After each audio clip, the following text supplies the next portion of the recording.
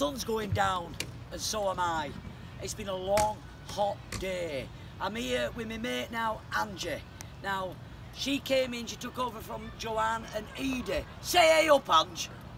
How you doing, people? There you go, you see, now that's Angie. Now, one thing that me and Angie have never been called is shy. Oh, I don't know why, but we never have been. But it's just got me thinking tonight, we're having a right laugh and we're outgoing. There's a lot of people that I'm meeting that are not.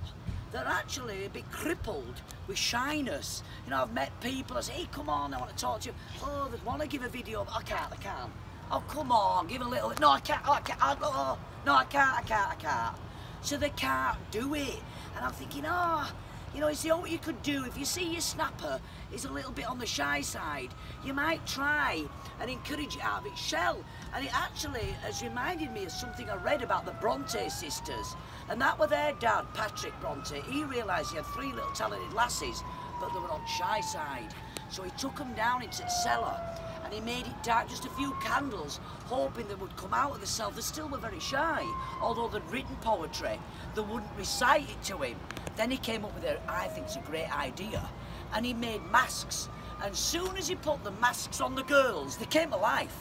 They came to life because they couldn't really be seen. And they really did excel in the poetry and the writing. So, you know, maybe not make your kid a mask. You might even try a paper bag with a little face on. If you've got a shy way, try and bring it out of itself before it gets to adulthood, when it's going to find that it's detrimental to it, because it can't enjoy life to the full. You don't have to be outgoing all the way, but just so you can actually face somebody and hold a conversation.